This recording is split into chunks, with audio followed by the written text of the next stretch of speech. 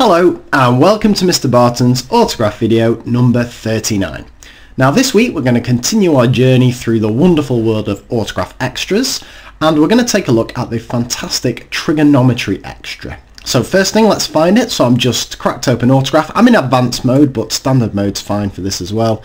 Hover up here to file, new extras page, and there we go, trigonometry. Now let's take a look at this.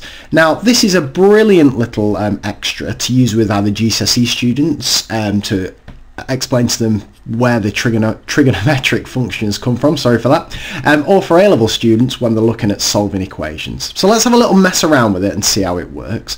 So here we've got an angle defined there, and if I increase the size of that angle, then these lovely graphs start to appear.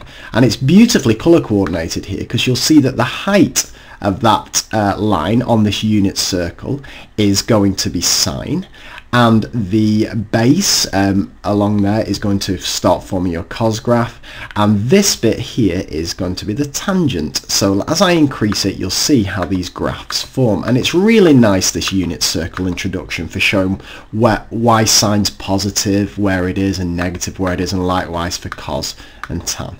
So that's all well and good. Oh, I'll show you what I like as well. Once you get to 360 degrees as it's popping along, keep your eye on the axes of the graph. They move along nicely just to show you that it repeats. And if you can't be bothered clicking, if you just hit this button here, then it'll take you on a journey for you. So that's very nice for showing where the three functions come from.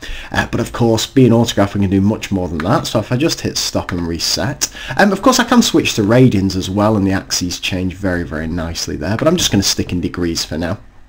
So what I can do is I can start changing some of these constants. Now this is where it's good for GCSE and for A-level, because if I increase the value of A to 2, oh sorry, I've hit the wrong side. If I increase the value of A to 2, let's have a look what that does to the graph.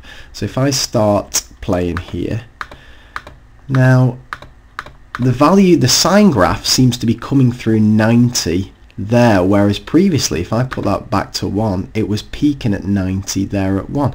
So we can get the students to say what the difference is here and why they think those differences are true, and it's dead good because I can just flick through it and change the value of that constant and observe the effect on the graph, which is really nice. And as I accidentally demonstrated before, I don't have to stop at integers. I can go backwards here and I can see what happens when I change the values into fractions, which is really, really nice as well. But of course there's more to do than that. If I just pop that value, if I hit reset and pop that value back at 1, I can also change this value, this B value, and if I change that to say 45, that's quite a nice one, and I play, I can again challenge the students to say, how does this blue sine graph, how does that differ to what it was before? And again, that's where we get the whole idea of shifting parallel to the x-axis and stretch factors and all that kind of stuff. So a really, really nice extra this.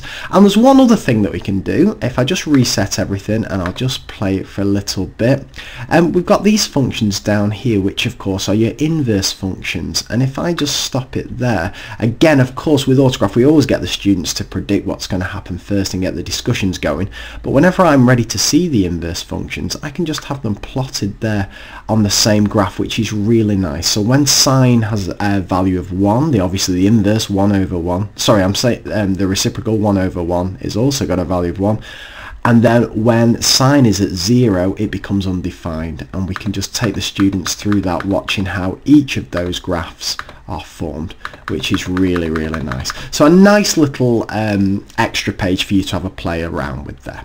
So I hope that was useful, and I will be back with another video next week. Bye for now.